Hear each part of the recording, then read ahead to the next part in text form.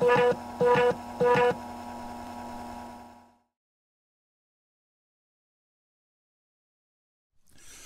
afternoon, welcome to Hardware is Hard. My name is Dave Park from Obtainium Retro, and we're just a small company that does PCB assembly for open hardware projects. And I've put together a panel today of people who design or work with hardware that know the experience of making new expansions for old hardware, or just know about old hardware and the problems with old hardware. And I would like you all to just introduce yourselves one at a time.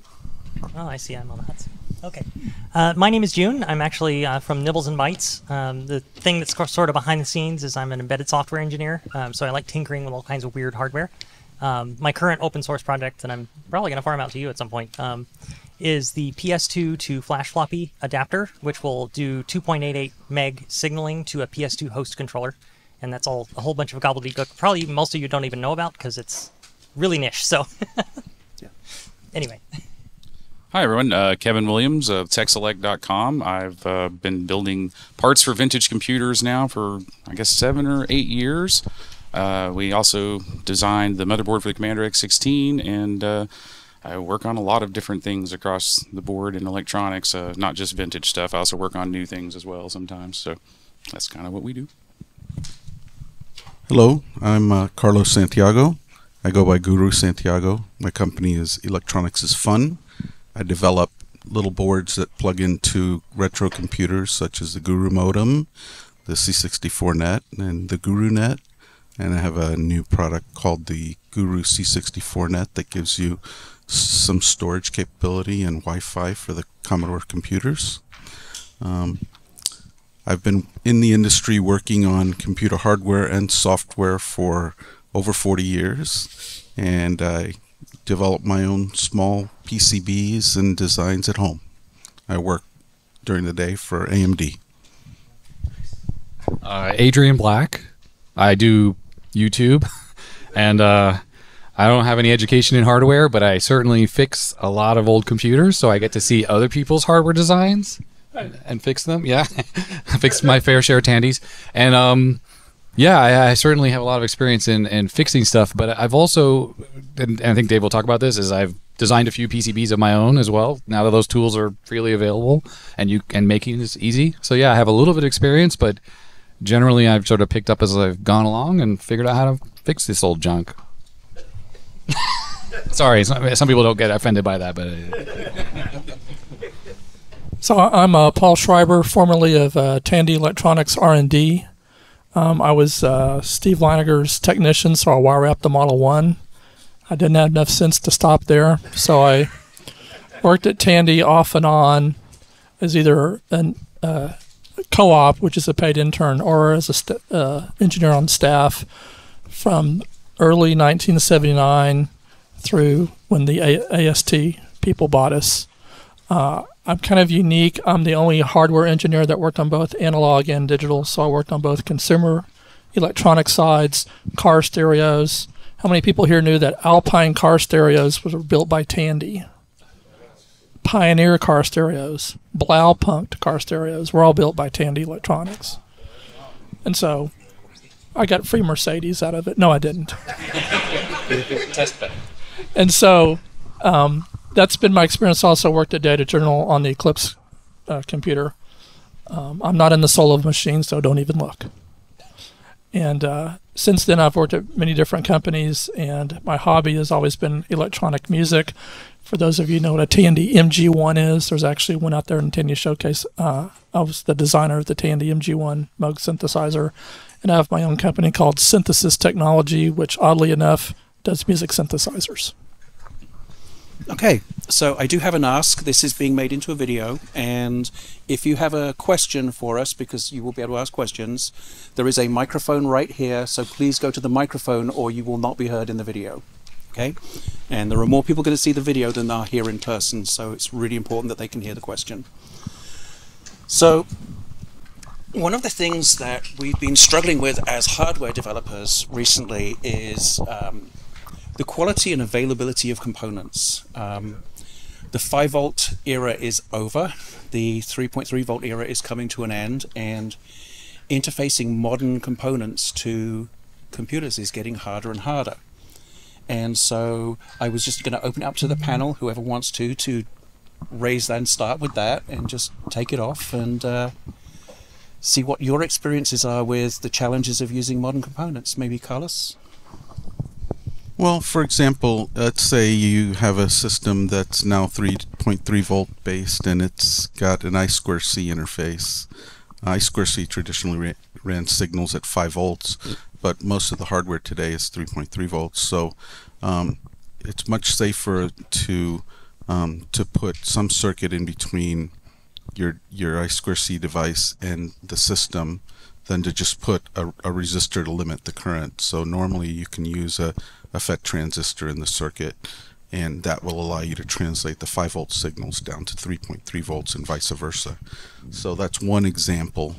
Additionally, there are memories that now run at lower voltages, but you still have processors like the Z80, the 6502, and the 6809 that run at 5.5 volts. So you can use level translators on the bus to get you down to a 3.3 volt and talk to those lower voltage memories to make things a lot easier for you.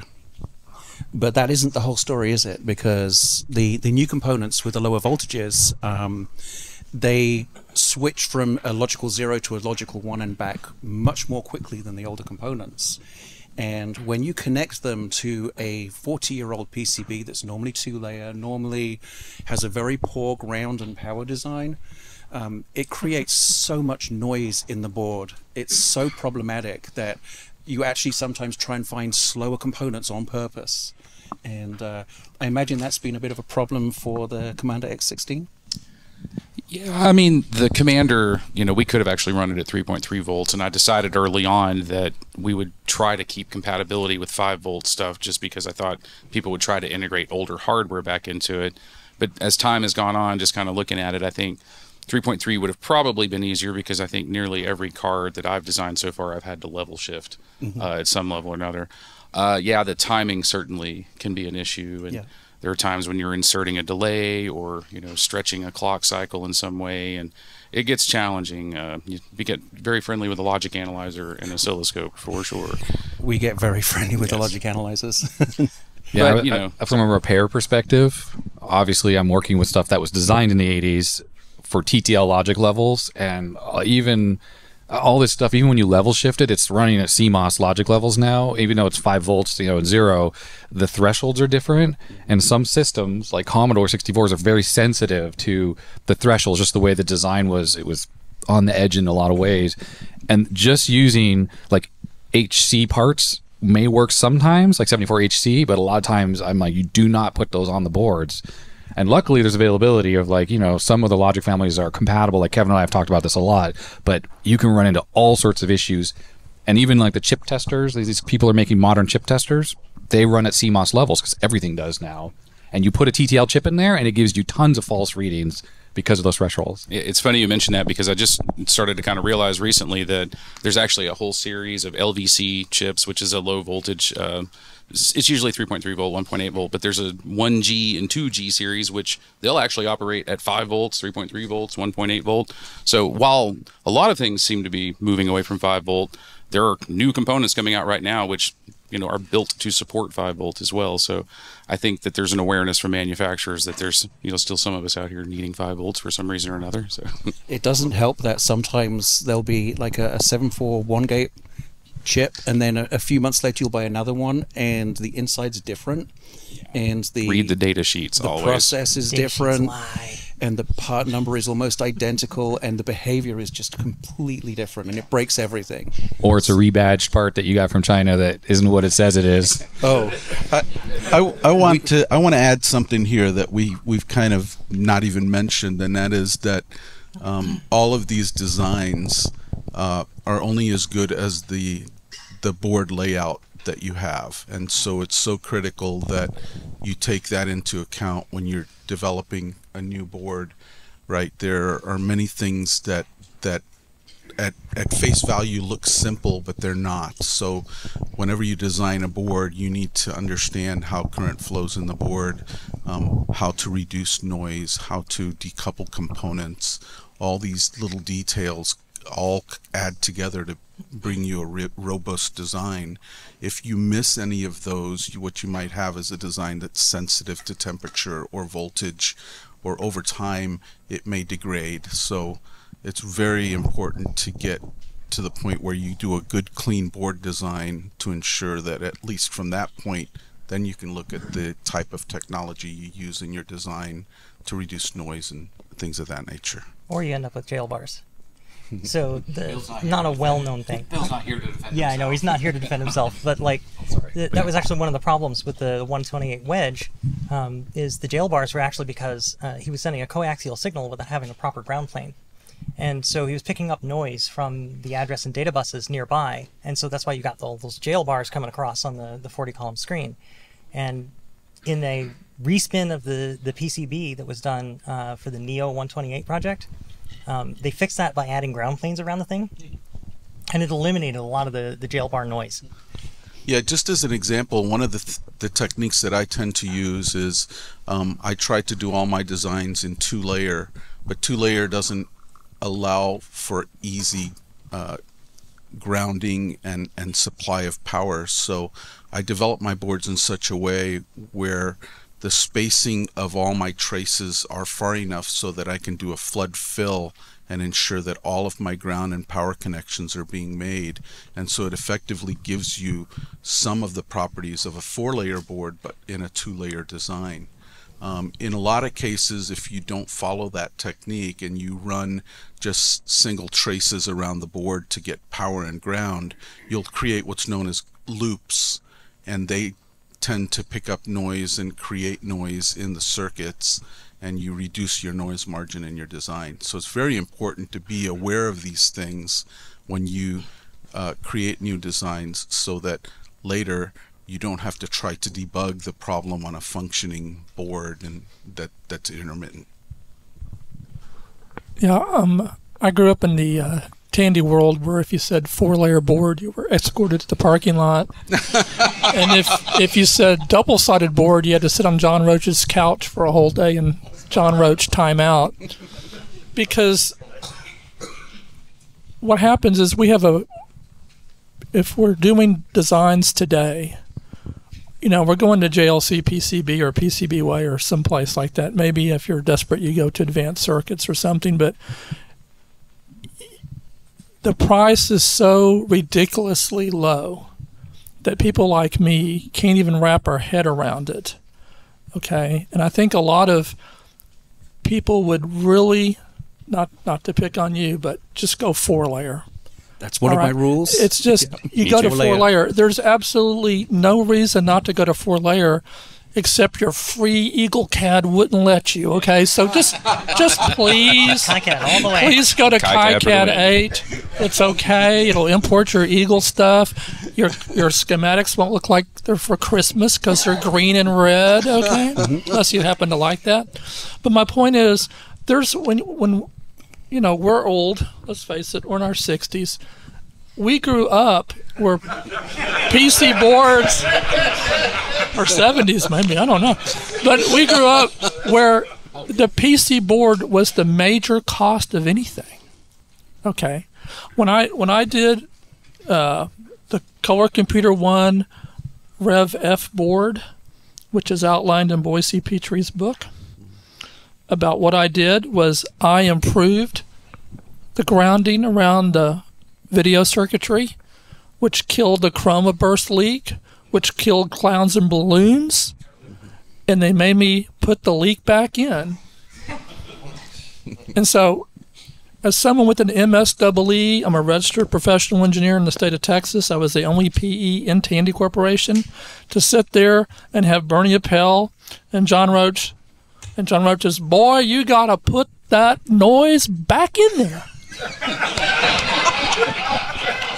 A point to be made there is that I'm just like, but, and Mark Siegel, who may be in the audience, but I talked to him. He's like, he was a Radio Shack engineering. He's the guy that flunked me, and he wrote incompatible software.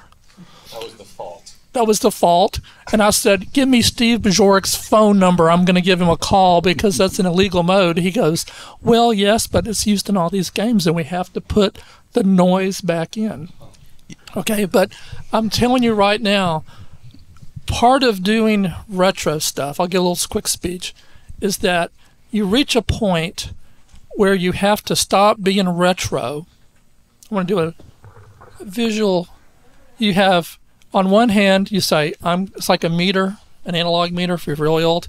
I'm completely retro up here to, let's stick it all on FPGA, okay? Versus, I want, other hand, hey, it's like, I want to be true to the hardware. I want to make it as true as I can.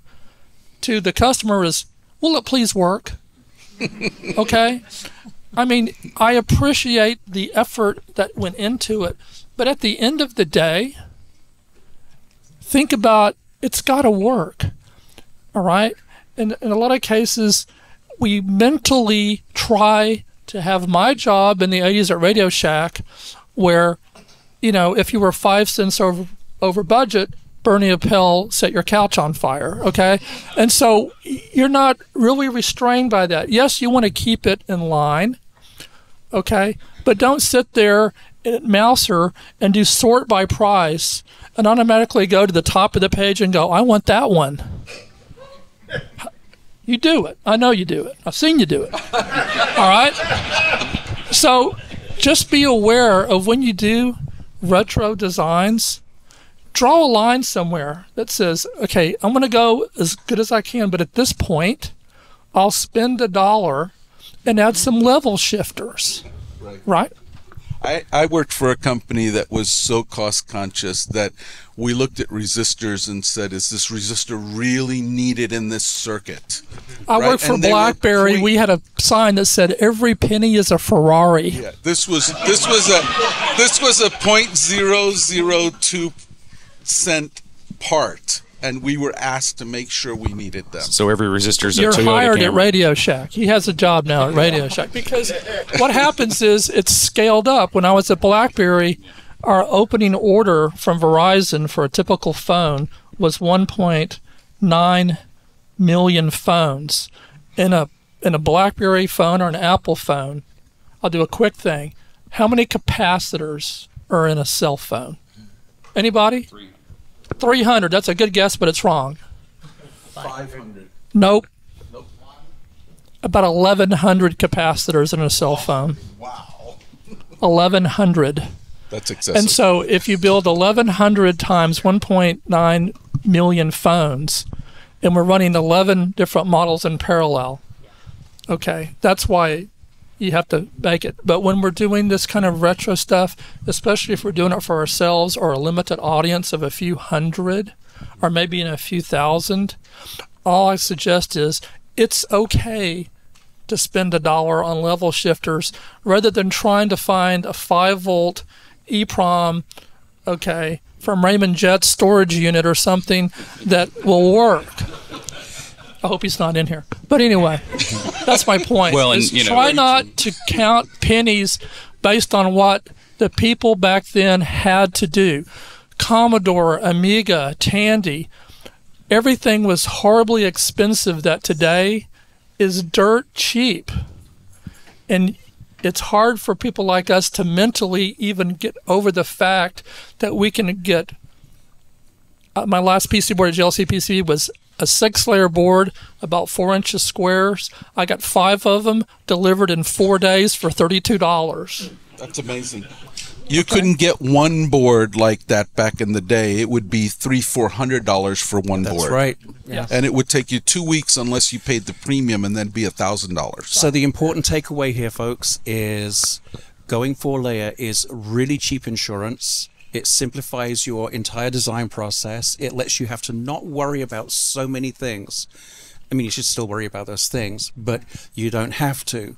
And what we're getting from this story is that when you design a board, there's a range of function from no to the perfect board that's going to pass every test, and it's going to be, you know, the FCC is going to frame it. And there's a lot of open hardware projects that are developed like software where, oh, it works. I don't need to do any more work on this. I need to go on to the next thing. And it's just working. But the thing that we forget is that we are plugging these into 40 and 45-year-old computers that are not designed to the same standards, that are all in various modes of failure, that are not visible, and we have no way of predicting how this board will react when it's plugged into any individual system. And so it's a struggle for us as designers to make sure we cover most of that common ground and try and make our devices as reliable and consistent as possible. So does anyone have any thoughts on that? I mean, certainly I've designed several sound cards, and one of the struggles that I've run into is you never know what the power supply is going to be in the target system. So I attempt some level of filtering, but there's only really so much you can practically do before you add a lot of cost for something that you're not even certain is going to be a problem. But, you know, every now and then I'll get a call and, you know, somebody's like, oh, I'm getting this terrible sound, and I'll look and have them check their 12-volt line, and it's just going blip, blip, blip, you know. So one of the things I do as a standard thing is I see a range of the machines that I'm developing something for, a number of the machines, and I work out how bad the power supply is, how much ground bounce there is. And that can be very variable, but on some machines it's consistently terrible. And so then I have to do power conditioning, not just for my addition, but that also affects the power on the whole board. And it has impacts back into the machine, into the vintage hardware. And so we're actually developing hardware that can keep the old hardware running a bit longer before it needs recapping. And so we're actually helping you mask problems with your hardware. So does anyone have any questions on what we've talked about so far? No? Okay. So, well, I would say that about the sound thing. So one of the things I did at Tandy, I designed all their sound cards and all their modems. Mm-hmm. And the answer there is subregulation.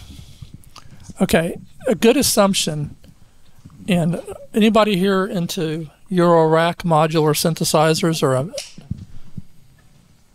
Really? I have an MG1. They're just two people? Okay.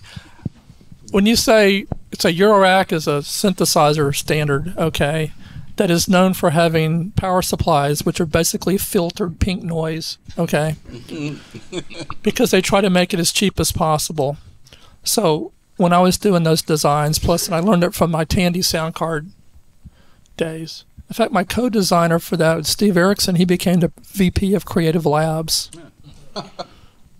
He did, not me. Anyway, he's on the yacht now.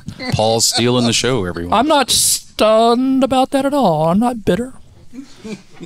But the answer is, even the Tandy stuff where it was captive, in other words, you think that Tandy can control their own things to a degree, which we could, but we found out that we just had to sub-regulate everything.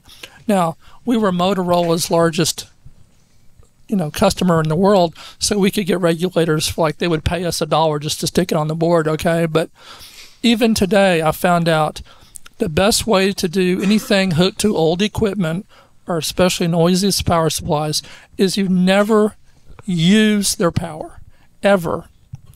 You always, even if you have to sub-regulate down and then buck it back up, which seems weird, okay? Like go from 12 to 5, 5 back up to 12. The thing is, nowadays, the switchers, which used to be horrible, are now lower noise than linear. I'll say it again. Switchers today, you can buy them, not Meanwell. Don't buy Meanwell. But you can buy switchers that are lower noise than linear 7805s. Okay, everybody's like, I like 7805s. Okay, Radio Shack had them. And I'm like, that thing is a noise generator. Okay, 7805. And it wastes power too. Yeah, and it's a fire hazard. And it's a power hog. So take your time and don't. And the last thing I want to talk about is this, is because I see this a lot in retro, especially on Tandy, is people who cut and paste designs, assuming that if I saw it on the internet and he had a board for sale, it must be a good board, so I can take his design and put it on my board. Because why would he have it on the internet if it wasn't a good board? And the answer is, he got his to work. Okay, the first Z80 single board computer I bought, that is a doornail. All right, and I just kind of blindly built it, thinking it was going to work. until I said, why is this NMOS C80 trying to drive 42 TTL loads on this board without any bus buffering? The Model 1 had bus buffering. What is it? And then I started looking at all these SBCs. I haven't found a single one that had a bus buffer on it, because that's a case of it works great for me, okay? It works great for me. So if you're designing stuff to interface and you get yours to work, don't immediately think that you can launch a website, okay? You got to get 100 to work and then go launch your website. I have a recommendation for anyone who aspires to design retro products. You know, if they don't have, say, an education in electronics or engineering, go out and get yourself just a basic book on electronics that teaches you Ohm's law, just to begin with, and some basic logic. Learn the basics, and then from that point you'll learn why things are connected the way they are, and why certain parts are used the way they are, and you'll end up with a much more robust product if that's what you want to do. Many people see that it's very simple to take a schematic that's on the internet, maybe even a KiCad schematic, and then just load it up, do a quick route on the board, and go get boards made. And even if the design is perfect, if you do that, you'll end up with a board that may not be reliable. It may be marginal, and so you'll get the board back and you've done everything exactly the way it needed to be done, but you've got all this noise, you've got crosstalk, it resets, it reboots, it locks up, and you just don't know what it is. And it's because some of these things that you learn in electronics and in engineering really are required to understand how to design and build things that are reliable and that will work. And the only way you can do that is to fail many, many times. Exactly. And I'll run boards, you know, because like you said, they're fairly cheap. I'll just, you know, put something together that I think is more or less going to work. I'll run 5 of them, build one, spend some time testing it, realize, yep, that didn't work, move it around, run another one. I ran probably 6 different commanders before we got there. So just to let you know, when we were running these BlackBerry circuit boards, they're 28 layer with 150 micron traces, laser drilled 0.1 millimeter vias. And we would go through around 75 board revisions for every phone. Let that sink in. 75 board revisions between prototype and production. And in most times we were running 11 revisions in parallel through the factory, because the antenna guy wanted something, I'm the audio guy, I wanted the audio stuff, the processor guy says, I kind of want it to boot, okay? And so don't think that you have to get it right, everything perfect on the first rev, okay? Even the most simple things, okay, I've put a connector on a board and messed it up, all right? That's because I kind of mentally know now. 5 boards, JLC, 4-day delivery, $22. Okay, my wife is like, here's Amazon, here's Mouser, here's JLC. Because you don't have to get it right the first time. Yeah. In fact, if you get it right, okay, there's an old saying, if you're the smartest guy in the room, change rooms. If you think your first board is ready for production because it seemed to work, you're wrong. Let somebody else look at it. Never grade your own English paper. Let somebody else look at it, okay? Because it's very rare to get it right the first time. Yeah, it's definitely important to have testers and collaborators, especially if you're looking to sell the product commercially, because you don't want to send 40, 50 out and then realize some huge mistake happened, and now you're left with a problem to send 40 or 50 more out. And it gets very expensive to make those kinds of mistakes. So it's definitely worth it. And that's why a lot of times people will ask me, when's your MIDI card? When's your MIDI card coming out? And I'm like, when it's done, you know. And right at the moment, it had a little issue, so we had to try something else. And, you know, that's just how it goes, unfortunately. But it's actually, yeah, even, you know, I've never run anything, you know, commercially back in the day like you guys had. But even in like 2008, 2009, when PCBs first started coming, you know, available, they were still relatively expensive. It would be $100, maybe $150 to run a few boards.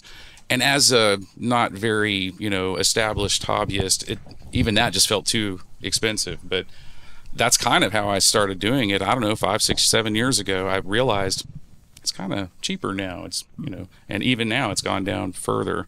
And so, yeah, like you said, I get boards in 4 or 5 days pretty often, unless there's a holiday in China, and then you're at the whim of that. So that was last week. Yeah, last week hit me It too. was last week. We June have it 9th marked and on our 10th. Chinese calendar. Yeah. So, but yeah, it's definitely, KiCad's are pretty easy to use now. There's tons of tutorials out there.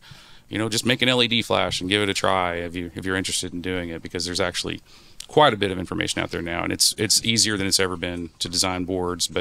And I'm sure I may get some disagreement with this because I'm not a real engineer. I just play one on TV. But I've been working in some capacity, my entire career like that, but not officially certified. But I think, like a lot of people in the room here, I'm sure a lot of you guys have been messing around for 40 or 50 years. And, it took me a while before I even felt comfortable making the plunge, even though I was taking everything in the house apart as a child, when I was 6 and 7 years old. And, now here we are. So it's definitely out there and definitely a lot easier to approach than it's ever been, for sure. So that's one thing that leads into the second half of the talk, which is the tools are free. The tools are easy to download, easy to use, and ordering PCBs from the beginning stage to ordering and receiving a PCB costs less than a meal out. And that creates a very, very low barrier to entry. Now, I don't need to get me wrong. I'm not telling anyone to not design PCBs, and I'm not ragging on anyone who does and fails. But it's really important to know how to use the tools and to know why things are a certain way. And knowing why things are a certain way is half the battle. Sometimes you can look at PCB and it's like, why is this all the way over here? What is this? But when you understand the circuit, it evolved to that place to fix problems. As you know, things end up on the 75th revision looking completely different to the first revision. And a circuit can tell you that it wants to be a certain way to work well. Yeah, I think that a common mistake is, and probably all of us are guilty of this when we started doing PC board layout, is you think of it like you would put it on a perf board or a wireless breadboard. You kind of map the schematic down onto the board you're building. So you can look at the schematic and you put the resistors kind of the same place they are and you kind of follow along. And that will generally work to prove the circuit functions. But I'm a big proponent of a difference between a design and a product. Okay? Designs are fairly easy to do. If you want about 90% of stuff that works, buy a Forrest Mims book and look in there from Radio Shack. And you can, get stuff working, but I don't know if I would take that and make it into a product. All right.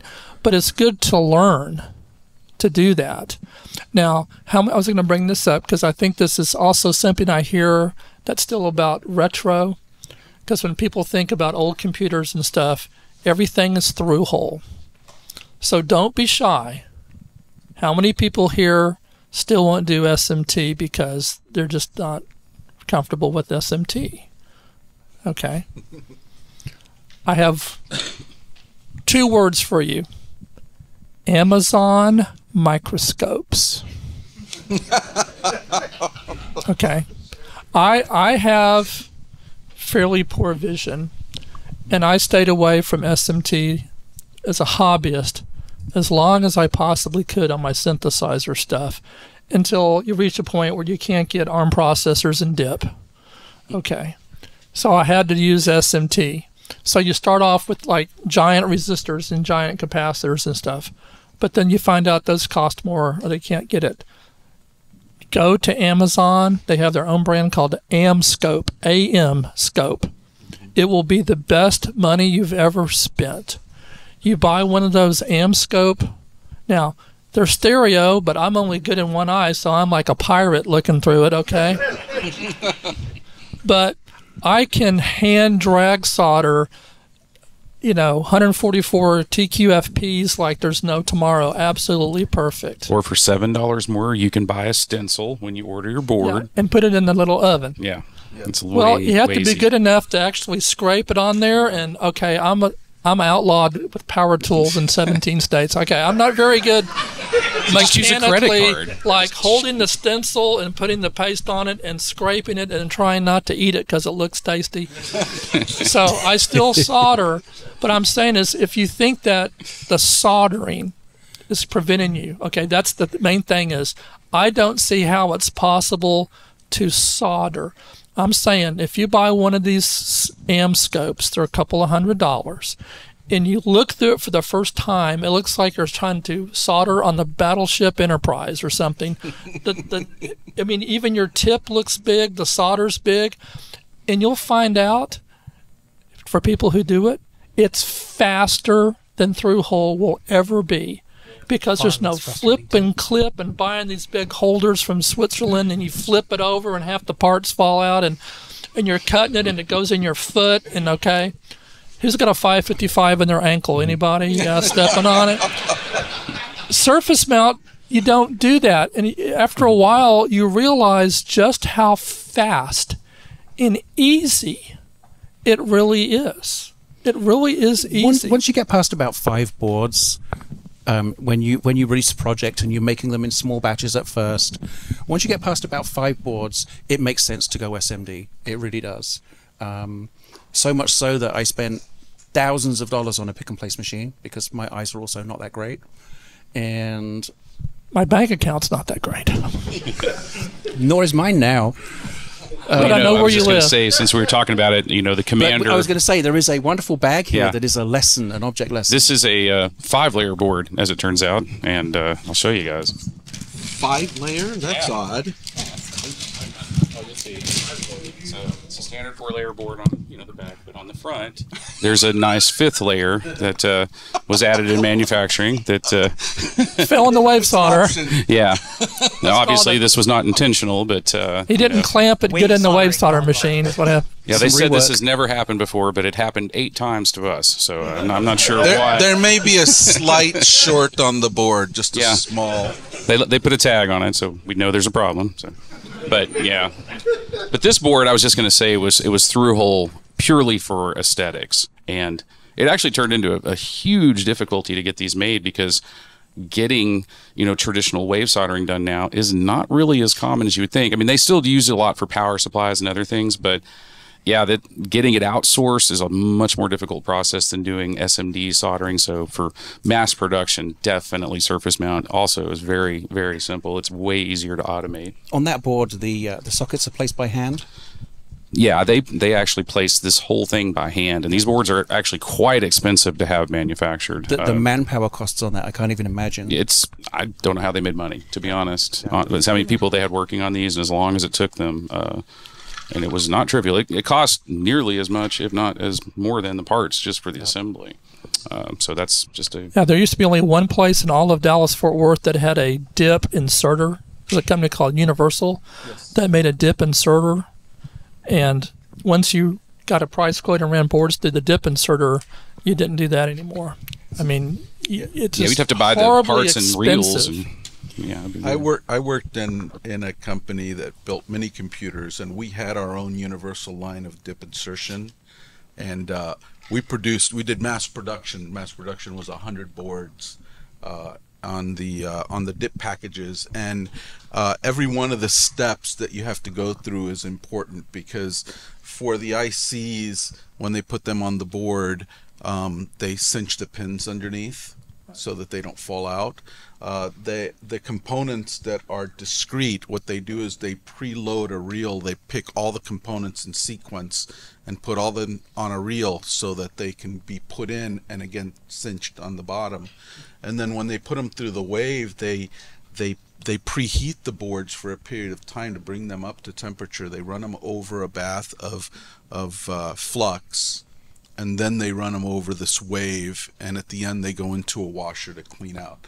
And so from the start of the machine to where the board comes out the other end there was no people touching the board. They were all automated, and it took a lot of equipment to do that, to get the reliability up, because on a mini computer you couldn't afford to have bent under pins or bad solder joints, things of that nature.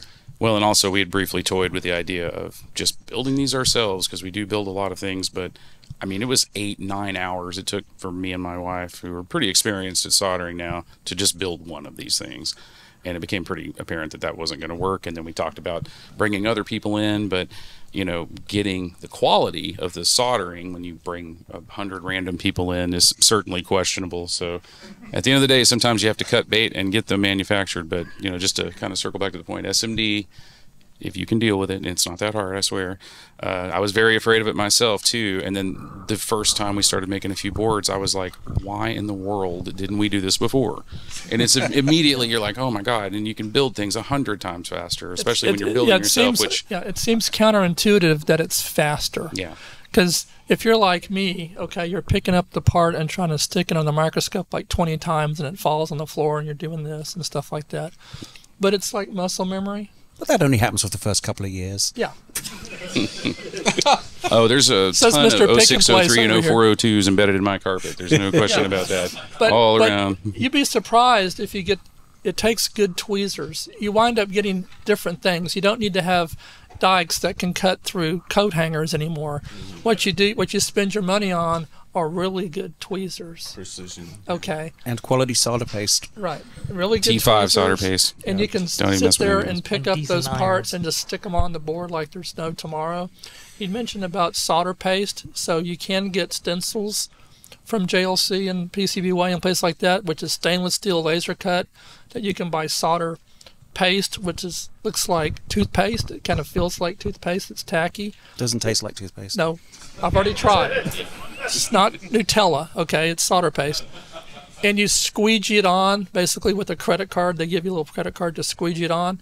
And then you can put the parts down on it and heat them up either with a hot air gun, or what I did was there's a kit that takes a Black & Decker toaster oven and turns it to a PID controller that ramps, because I still use 2 of those for production. Yeah, because solder paste is designed to, like you mentioned, when you do production soldering, you preheat. It's called soaking. You soak the board, you hold it at temperature, and then you cool the board off. When you hand solder, okay, you take your Heiko iron you bought, and who knows what the temperature is, and you cram it on this thing from room temperature to 800 degrees or whatever you have it set on. And most parts aren't ever designed to do that. Really. Okay, that's not how they're made. They think that you're going to put them on this nice, gentle heating curve. Okay, and so it's actually hard to hand solder teeny tiny surface mount. But the good news is you can get a hot air gun, and you have to have the little wrist action going. And when you actually heat the solder balls and it melts, even if your part is on crooked, and until you see it to believe it, you'll have a chip with 100 pins that's off at like a 10-degree angle, and when it heats, it goes like this, boink, because the surface tension is pulling the part. And you think, how? And then just go watch Louis Rossman on how to get rid of the bridges. It just rotates and goes. So we're in the last couple of minutes now. Do we have any questions from anyone? No? I think we're scaring everyone. I mean, it is fair to mention, on your point there are some parts which do require to be baked because they will shrink and it causes the pores and the chips to shrink up. If you don't do that, then they will actually start to absorb moisture down the road and they can fail. Some guy told me he puts fingernail polish on them and that does it, so he claims, but I recommend baking them. I wouldn't do that. Using a hot air gun. in the real world, we used to put them in an oven to bake 24 hours before production, because it is a serious problem. They turn into popcorn. If you've seen popcorn pop, that's what happens to chips if they have moisture. In Texas, with the humidity, the components absorb the moisture, and then it turns to steam so quickly it can't vent. Yeah. And but also, it's fair to mention, like the Western Design Center 6502 processors I buy all come labeled that they must be baked. And I actually know the guys from Western Design. We talked many a time, and I asked them flat out. I'm like, are these supposed to be baked? And he's like, no. So Mauser mismarks things often that they just assume for some reason. Okay, you have to understand that when you buy stuff like at Mauser and you get 75 boxes full of, little bags and stuff, when you get your ICs, they tend to be vacuum sealed, right? Especially large pin count ICs. Resist temptation to open just to look at it to see if it's, the right part. Yeah. Trust them, because once you cut the moisture barrier and exposed to the air, you're supposed to solder them within 24 hours. They come with a little card that's blue and pink, so depending on the color, that's how much moisture. So have we scared everybody from surface mount again? Are you like, well, not everything's 24 do that hours. Ever in my life? I've seen some dips with that restriction. I would definitely get an oven. They're cheap enough. I mean, I don't trust the hot plates to actually get the temperature, just the like oven heats from both. I mean, it probably would work for one-off things. Yeah. The hot plate is, I'll tell you what, the hot plate is good for QFNs. If you know what that is, it's a kind of package where the leads are basically under the part, and it's a ceramic part usually, so you can cook it like Mrs. Fields' cookie, and it won't, get all upset too much because it's ceramic. But hot plate, I think, is something that should not be done when there's other much easier ways to do it better. My experience with hot plates is that people tend to use them already at the temperature, and they'll drop a small board on, and the board will heat very quickly, and the components will go through a thermal shock, and then it will cool down too quickly when you take it off. And with an oven, at least you're running a profile that will allow it to heat soak correctly and allow all of the components to get just below the reflow temperature, and the failure rate that you get on a run of boards is much lower with an oven. So I'd like to point something out, and we haven't really touched on this, is in terms of the people that build boards and product, do you use any special test equipment at all after you build your products, like analyzers, oscilloscopes, things of that nature? Ooh, no. Okay. It's important to understand analyzers and oscilloscopes and how you can apply them to look at your designs and make sure that the design is robust. Being able to go in and probe signals and make sure that the signal quality is there is so very important. There are people that all they do is signal integrity. Right. They don't design product, they don't program product. All they do is they look at signals and they tell you whether those signals are within specification. And the problem is, just as was mentioned earlier, is if you don't have buffering on your board and you're driving 40 chips, right, by the time the signal gets to the last chip, the noise margin, which is the difference between how sensitive the signal is being detected versus how it was transmitted, is very small. And so noise will trigger the circuit. So it's very important to understand that if you're sending a signal from one chip to another, that when it arrives at the other chip, that it is at the right signaling level so that it's acceptable and it's guaranteed over time and temperature and frequency. So those things are what make you a better designer and make a better product if you're going to be building hundreds or thousands of boards. If you don't do that, you might build 10 or 15 and they work great, and you ramp up to 50 or 100 or 1,000, and all of a sudden you're getting 20-30% of your boards don't work, and you don't know why. One of my related takeaways is don't use a logic analyzer exclusively. It gives you a false impression. If you look closely enough, every digital signal is an analog signal. You need to look at it in an analog domain using an oscilloscope, and that is critical to understanding what's going on in your board. I want to give another piece of advice that my dad used to tell me when he used to do arts and crafts and wholesaler, and he made his own catalog. And this is something I tell people, and it's kind of tried, but it's true. Ink is free. So what do I mean by ink is free? Put everything on your silk screen. Okay? It doesn't cost you anything. Now, back in the old days, they would say... Why didn't you guys do that back in the old days? Well, back in the old days, they would... thinking. Well, they would say stuff like, IRQ3. And you went, great, well, every board has IRQ3 on it. Okay. Why don't you have a little chart on there? You have room right there. Why don't you just put a chart on it? And so I encourage everybody to think about it. Okay, doing retro stuff, my most agonizing thing when I'm trying to look at an old schematic is they'll have a connector on the schematic that says J11, right? J11. What the heck is J11?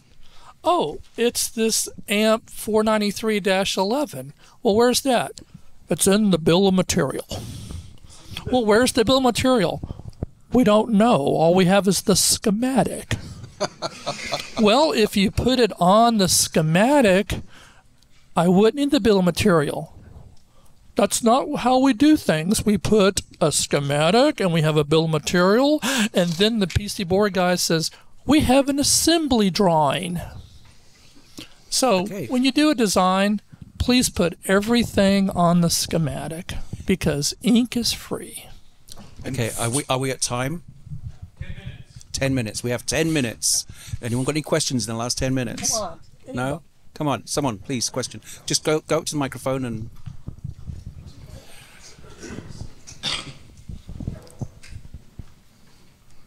Hey, I just want to, on the last thing you're talking about, the analysis after it's built or whatever, my background is at Compact HP for quite a while. So obviously they're building much more elaborate circuits than most folks in here would be building. So just one thing that was a lot of gotchas that happened a lot was timing. And you kind of touched on some of the analysis, but if you just go and look at, like when you're building a thing, whatever the most critical timing pathway is going to be, and look how close it is on that board. You built it, it works great, but how close is that one? Because your next batch of parts may shift. You might even need to substitute a technology back and forth. And so that was something that, you know, back in the early 90s, that we used to get into that a lot. I mean, the commander issues with one type, you had to get a slightly different technology, and the timing screwed. I wound up switching from HCT to ACT chips at one point, even though on paper the HCT chips should have been fast enough. The reality is they weren't, and there were just things we were running into, and I'm sure you're aware too, and that's another thing. You know, I know it sounds scary, and I kind of realized during this conversation that we're probably frightening anyone who wants to get into this, but you have to kind of tread slowly. You know, don't go get an ARM CPU and try to hook it up and like if you're drive a nuclear reactor day one. You know, if you're really thinking about, hey, I want to sell 1,000 of these, then take that step and go and look at that. And so I mean, my thought on that is that you really, you know, start slow, move into more advanced things, and as you start, you know, realizing, hey, I need to do this now, you'll start reading into it a little bit more, and then the next thing you know, 6-7 years have passed, and you're like, hey, I kind of actually know what I'm doing now, and that's never use. Okay, for people who like when you do timing, you want to look at the data sheets and calculate your worst case timing. Just pretend the typical column doesn't exist. Typical in a data sheet, and I know because I worked at Microchip for 5 years writing PIC 24 data sheets. Don't blame me, I just wrote the data sheet. Is that we put typical in there because our customers kind of want to see it. And what typical means is we got a co-op to measure one chip in the lab on a Friday. And whatever he came up with, we went, stick it in the data sheet and tell your mama you're a published author. So always think of the worst case timing, because one of my mentors said when I was in the telecom industry, if it can't work on paper, why is it going to work in the circuit? True. I used to count nanoseconds throughout my designs. My first design was 600 ICs, and in order to ensure that I was ready to produce that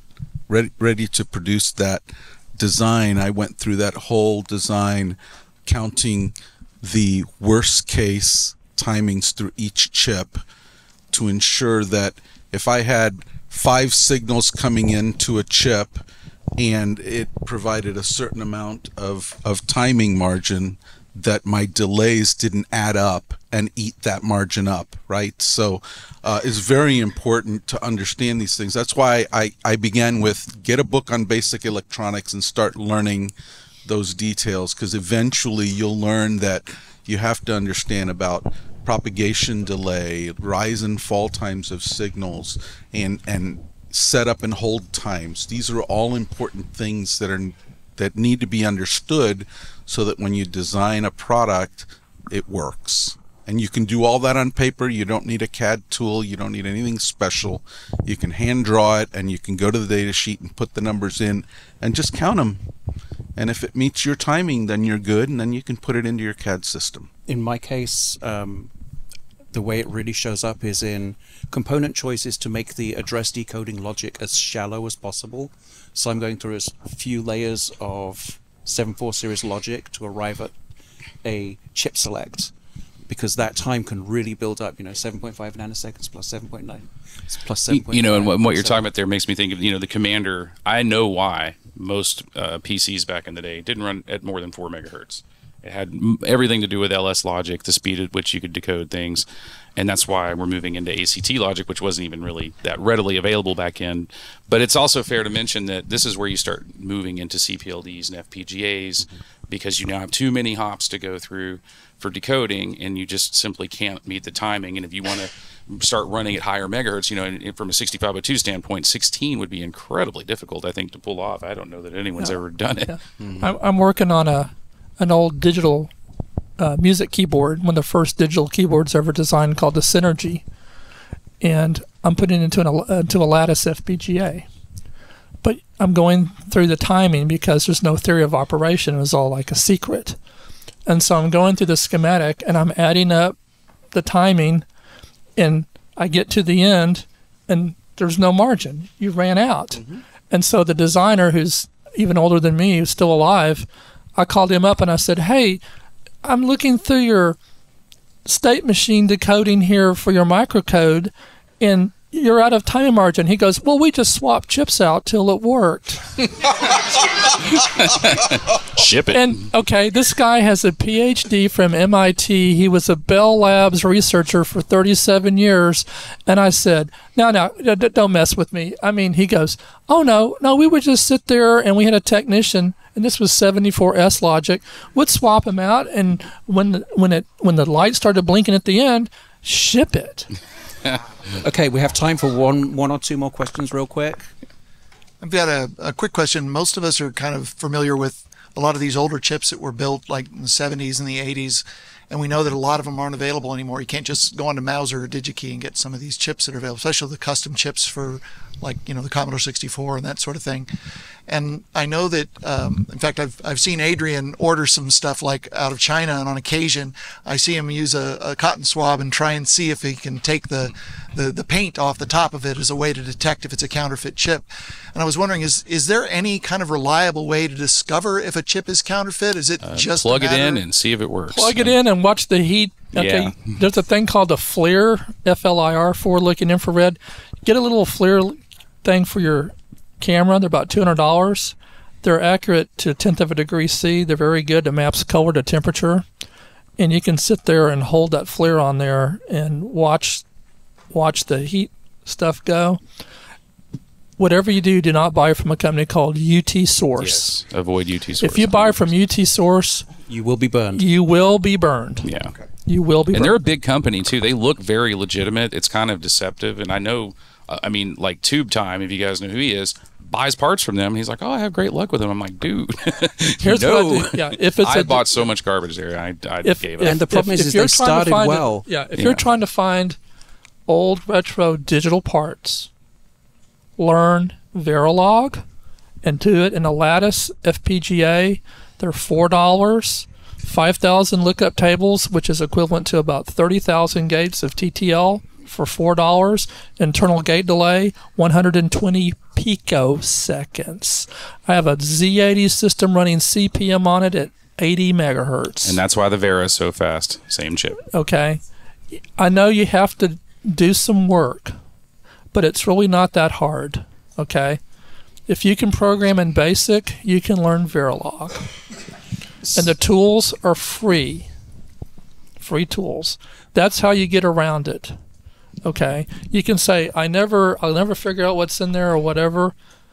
Like, my answer is, the guy who did it figured it out, so you can too. You'd be surprised what you can figure out. I was just gonna say, a lot of people think it takes the fun out of retro to use FPGAs and CPLDs, and I sort of thought that at first as well. But when you really start understanding what they're doing, they're just functionally equivalent. It's just the same thing. So June, you are bursting with no, okay.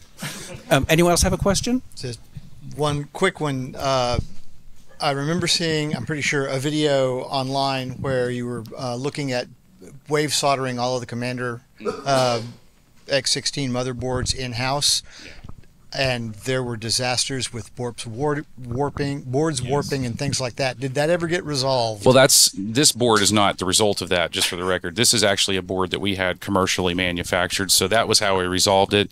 Essentially, as we, trying to preheat a board like this and then get it into the dip quickly enough, it was incredibly difficult, and I had a lot of trouble. By the way, just to butt in here, we all think about doing that in something called wave soldering, which is literally a rotating vat of liquid solder. Okay, you just want to walk up and stick your hand in it.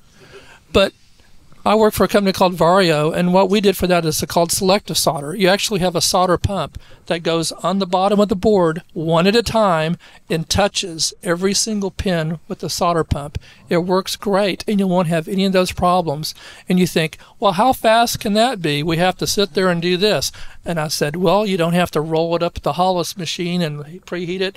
You stick it in the fixture. You already know the XY coordinates because it's from your CAD program, and this little thing basically is like a chocolate fountain at the banquet, but instead of pumping chocolate for your strawberries, it's, like Golden Corral. It's pumping liquid solder through a little nozzle, and it basically just goes. Okay.